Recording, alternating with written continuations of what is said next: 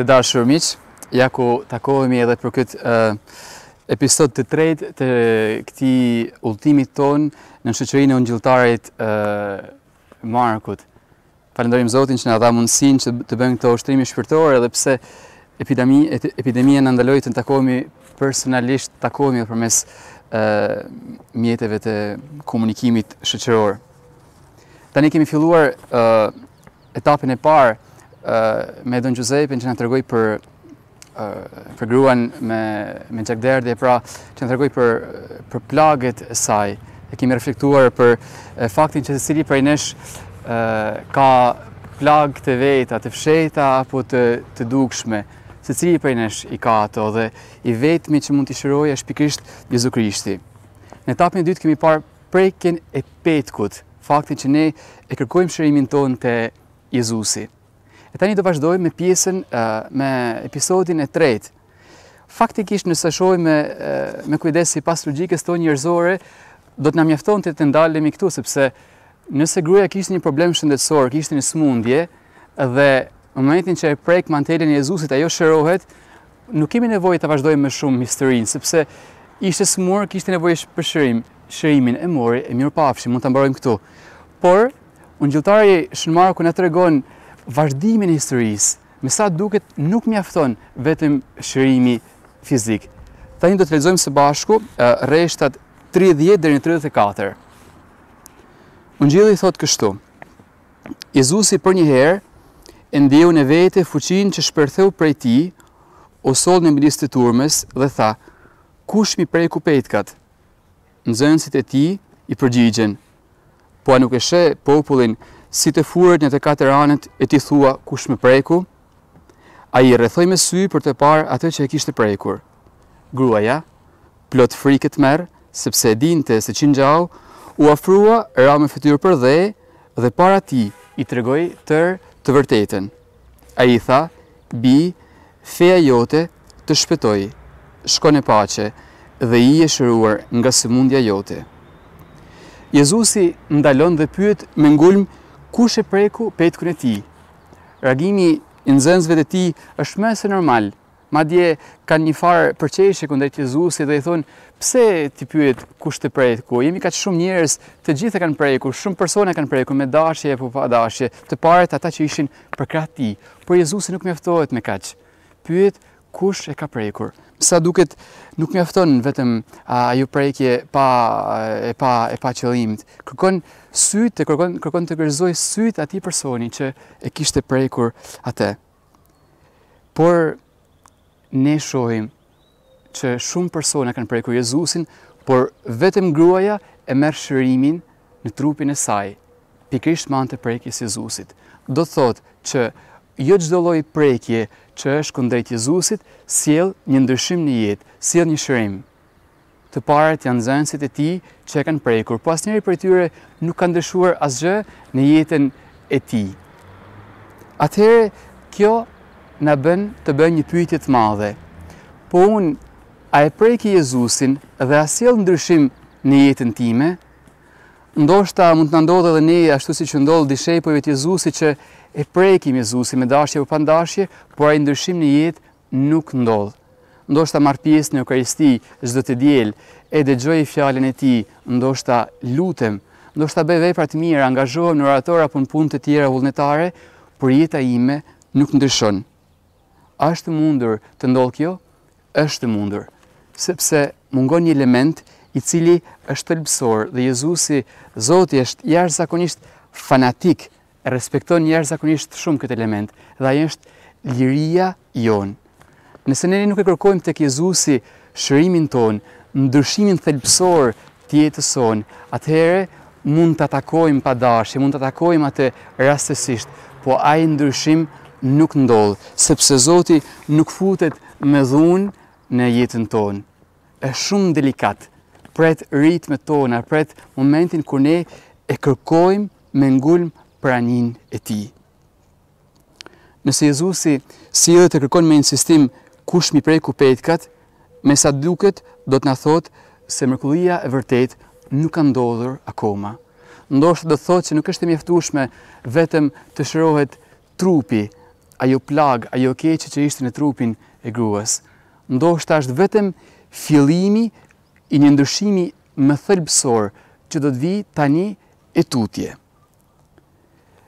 Duke menduar për këtë pjesë, mund të kujtojmë edhe një episod tjetër shërimi që Jezusi e bën. Shërimin e 10 të gërbullurve. Një farë pike 10 të gërbullur i paraqitin Jezusit, kërkojnë shërimin prej tij dhe ai u jep atë. Por ndodh një fakt i veçantë.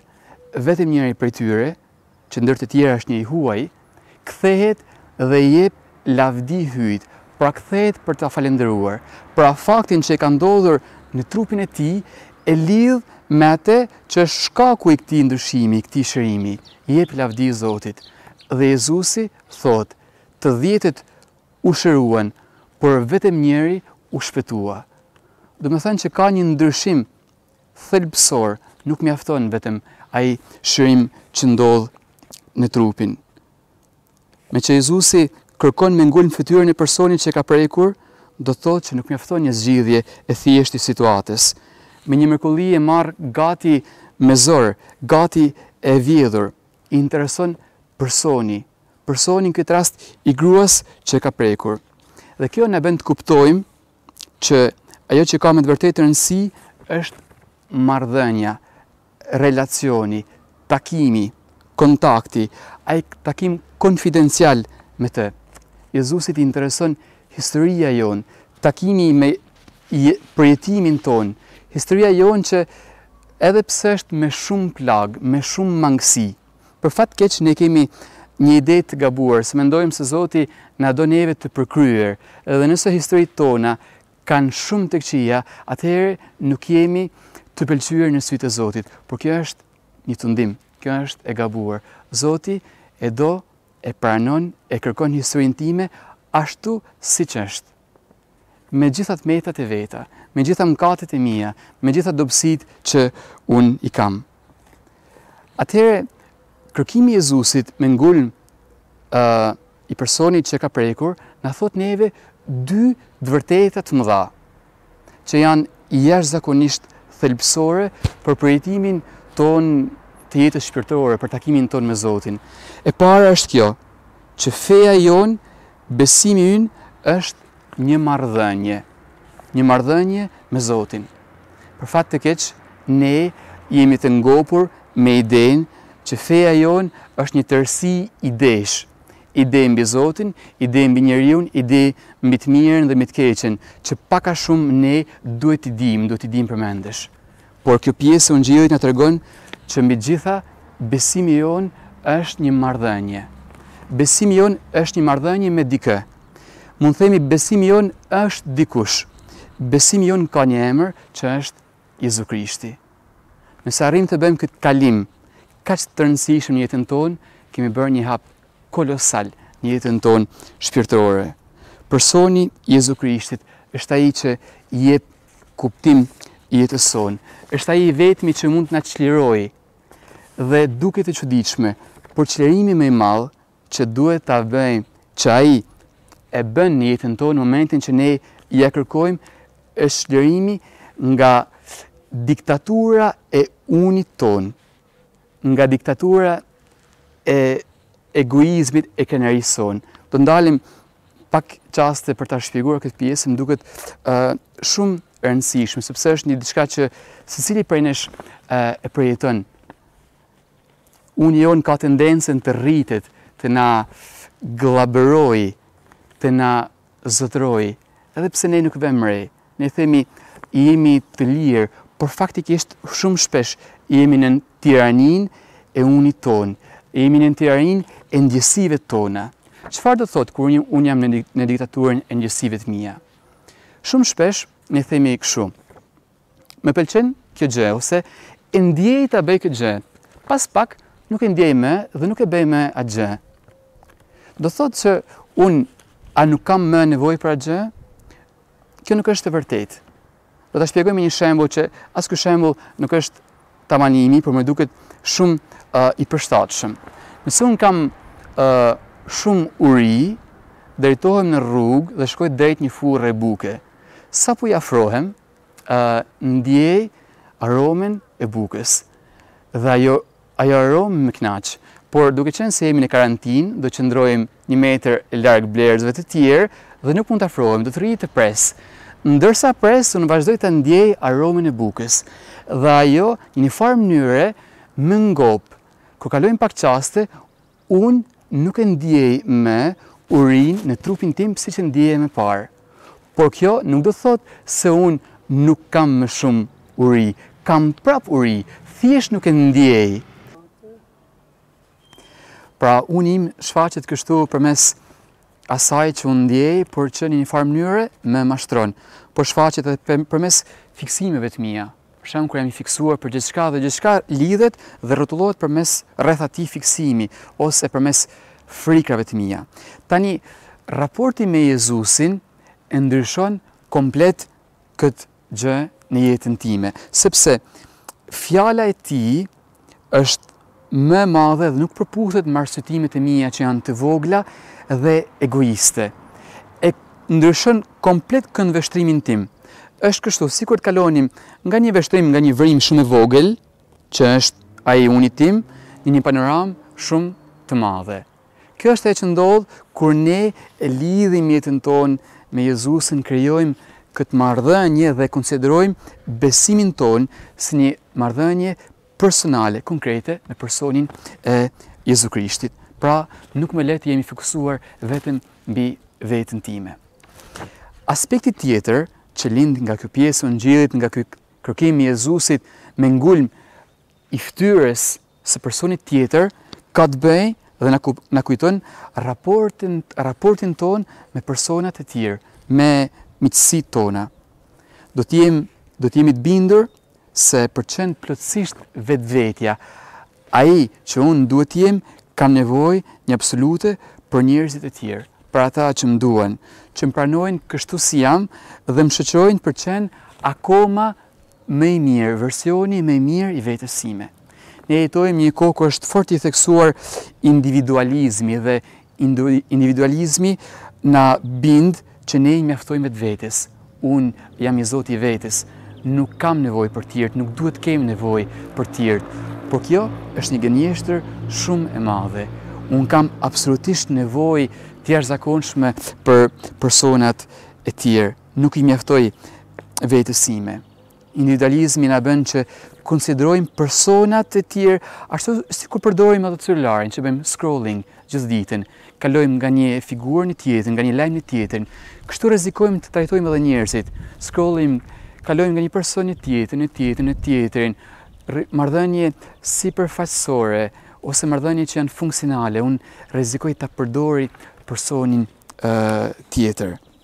Duket sikur ne nuk kemi kohë për njerëzit e tjerë, nuk kemi kohë për njëri tjetrin, por kemi thellësisht nevojë për praninë, për miqësi të shëndosha, miqësi të forta, autentike, që unë duhet t'i ushqej ditë për ditë, pikërisht sikur bëhet me një bimë, sikur bëhet me një lule që ka nevojë për kujdesje, për ujë. Ndoshta epidemia që ne po kalojmë këto momente, ndoshta është një thirrje për ne edhe në këtë aspekt, që qëndrojmë me shumë njëri tjetrin, vlerësojmë personat, të dëgjojmë vëmendje, të shohim në sy njëri tjetrin. Jezusi e fton atë grua t'i jape zë asaj që ka ndodhur në atë moment.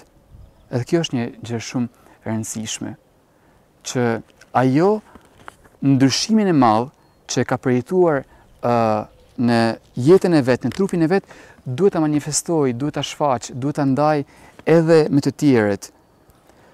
Ta kremtoj shërimin që e ka përjetuar, ta thot me zë të lartë, mos ta mbaj të fshehur. Zoti nuk e jep hirin e vet gati si rastësisht, gati si gabimisht, gati si vjedhurazi. Ajo që ndodh mes neve edhe Zotit nuk mund të jetë diçka e mbyllur, diçka e izoluar, por do të jetë diçka që do ta shënoj jetën tonë në mënyrë thelbësore, do ta ndryshoj atë. Prandaj nuk mund ta mbajmë të fshehur diçka të madhe që Zoti e bën në jetën tonë. Do të jemi të aftë të lexojmë mrekullitë që Zoti i bën në jetën tonë ditë për ditë.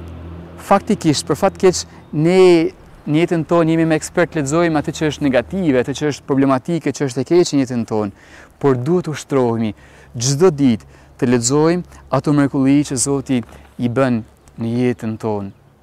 Çdo mbrëmje para se të flejmë, përveç se themi o Zot, më fal për mëkatet mia, do themi më parë, o Zot, të falenderoj për 1, 2, 3, 4, 5 sa gjëra të bukura i ke bërë në jetën time gjatë kësaj dite. Ne nuk mund ta shpenzojmë kot të mirën, duhet ta njohim atë, ta vlerësojmë vazhdimisht atë. Gruaja u hodh përpara dhe i tha krejt të vërtetën, thot pjesa e Ungjillit. E Jezusi e dëgjoi. Do thotë se kemi nevojë për dikë që të na dëgjojë. I pari që na dëgjon dhe na pranon krejt ashtu sikur jemi është Zoti. Por kemi nevojë edhe për dëgjimin e njëri tjetrit. Persona që na pranojnë janë përbrinesh, nuk na gjykojnë, na pranojnë ashtu si jemi. Është shumë interesant fakti që prindrit duhet të dëgjojnë fëmijët. Ne kemi gjithë kujtimin kur ishim në vegjël që ktheheshim nga shkolla dhe i tregonim babait e nënës çfarë kemi bërë, çfarë lojërash kemi realizuar, çfarë më tha mësuesja, të luajta apo dollapa e njëra tjetra. Dhe prindi që e dëgjon fëmijën. Sigurisht babai nuk është kaq i interesuar për gjitha lojërat e fëmijës, për gjitha gjërat që ka thënë mësuesja, për golat që ka bërë, por ai fëmijë mësohet të ketë këtë kontakt, të ndajë me të tjerët atë që i ka ndodhur. Unë tani që ndroj shumë kohë me nxënësit në shkollë dhe pjesën më të madhe të kohës sime e kaloj me ta dhe arri lehtësisht të dalloj ata fëmijë të cilët flasin me prindërit e vet dhe ata të cilët nuk flasin me ta, që nuk kanë njerëz të cilët i dëgjojnë ata. E kjo është një gjë e rëndësishme, sepse ne ndryshojmë në bazë të atyre me cilët ne flasim, sepse jeta jonë nuk është e izoluar, por përzihet, kushtezohet me personat me cilët ne jemi në kontakt, kemi nevojë për këtë kontakt. Ja pse është kaq e rëndësishme kjo pjesë e Ungjillit, ato pak rreshta që na tregojnë se si Jezusi kërkon të shohë në sy personin dhe kërkon që ai person ta kremtojë atë që ka ndodhur. Le ta marrim pak kohë në këtë çaste që kemi pas meditimit së bashku për thënë se si është raporti im me Zotin. Si konsideroj unë besimin? A e konsideroj si një tërësi të vërtetash, idesh, gjëra që duheshin mësoheshin, përmendeshin katekizëm, apo e konsideroj si një takim timin personal me Jezusin? Si janë relacionet e mia? A përpiqem t'i ushqej atë marrëdhënie? A jam me të vërtetë i bindur se kam nevojë për njerëzit e tjerë? A kujdesem për ta apo vetëm pretendoj që të marr kujdesin për ta? A kam marrëdhënie të smura në jetën time që i përdori personat e tjerë apo janë vetëm marrëdhëniet e mia vetëm sipërfaqësore? A është takimi im i rastësishëm me Zotin, që ndoshta shkoj në mesh apo në lutje apo në orator, por nuk e kërkoj me të vërtetë atë ndryshim thelbësor nga Jezusi në jetën time. Gjitha këto të kërkojmë Jezusit, të kërkojmë dritën e Shpirtit Shenjtë që edhe neve hap pas hapi të na tregojë krejt të vërtetën.